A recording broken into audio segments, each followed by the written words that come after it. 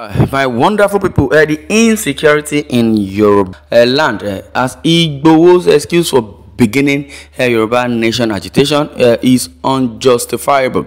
Either justifiable or unjustifiable, I wouldn't know. But as it is, the headline which says Yoruba agitation or agitator is unjustifiable.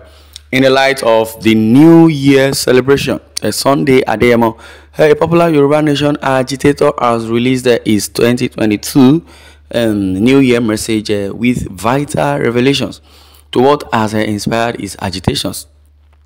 He started his message by alleging that he was not at war with the federal government of Nigeria, the president or the state governors.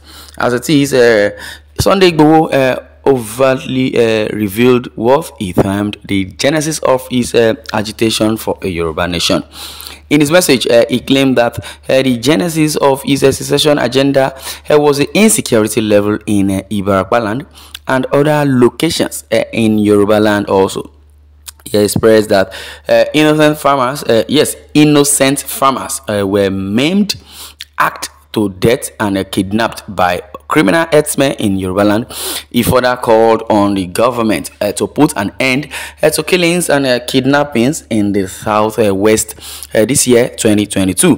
While I justify his right for peaceful protest, I totally condemn the fact that he had to begin yes, as it is, he had to begin Yoruba nation agitation because of the insecurity level in Yoruba land. From my own perspective or from my own judgment, I would say what he termed the genesis of his agitation is indeed either justifiable or injustifiable or unjustifiable. Yoruba land has been a part and parcel of Nigeria right from the pre-colonial era.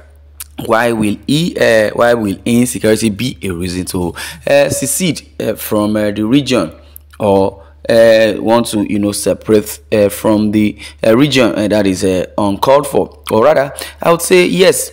Even if there is going to be a secession, it shouldn't be at this level. But notwithstanding, Sunday Igboho still will be justified. To some, his agitation is unjustifiable just because his approach, I wouldn't know. But what are the approach he needed to have a tail or trail, rather. So we should know what it's embedded when it comes to lives and properties. Because the government of today, or let me say in a general sense, I would say the priority of the government to give a good governance one, and also to secure the lives and properties of its citizens, because it's their right.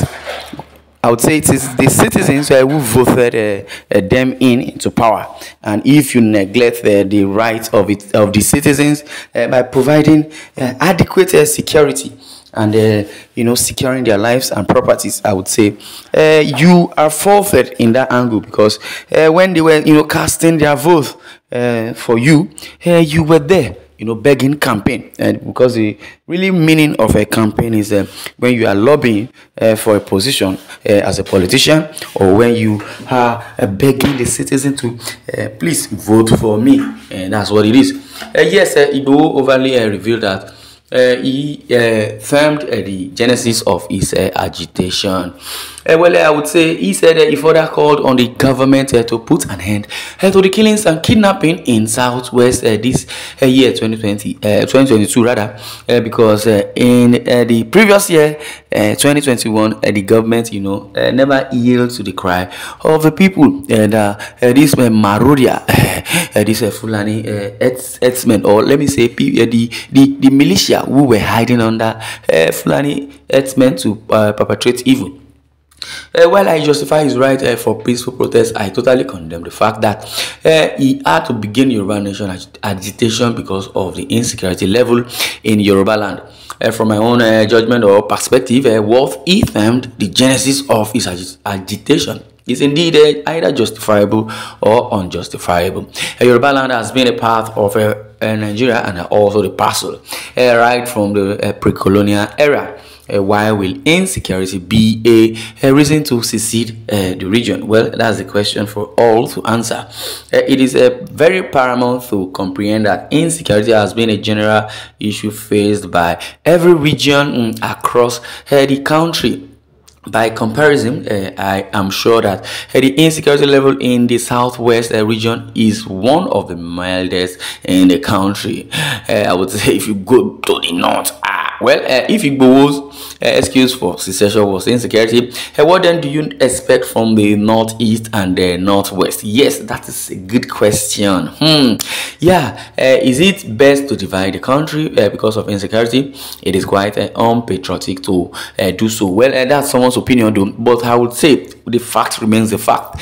If you have compared the state and the level of insecurity in the land, you would say yes, the northern part, I have let me say I've even Yoruba say it's just scale. You can't put it on a scale of 10 or 100 because so many people, thousands have been killed. Over 20,000 people have been killed in the northeast, either north, east, northwest, or north south, as in north in general. I would say the reason why the so-called north and the gullible northern, I'm not talking about the educated ones, I mean the timid northerner, because they do not know their left from the right. They lack education and they do not value their lives. If they really value lives and they really value entity, I would say it, because let me just use the childbearing as number one, just one yardstick. A typical northerner would give birth to 18, 20, 10, 15 children, either from a woman or from 2, 3 wives, and they believe if they have many children that they can help them to help them in a farm. That is a wrong orientation. And now the economy is lopsided and everything is turning upside down. The Buhari, they even believe that could help them has turned deaf ears. And you are now telling me they should protest. How do they want to start? Where is the courage?